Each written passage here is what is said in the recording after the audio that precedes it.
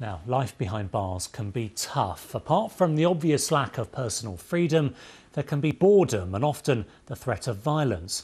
One prison in Brazil is trying a novel way to help rehabilitate inmates, and it involves needles and balls of wool.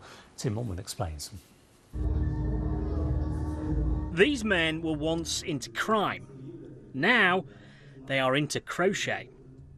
All of them taking part in a programme called Fixed Point, where inmates are introduced to knitting and needlework. The idea is they can develop new life skills and hopefully build up some self-esteem. A standing ovation is some reward. A slight reduction in their prison term is another. All these inmates seem to be proud of what they've achieved, even the ones who may feel they were stitched up.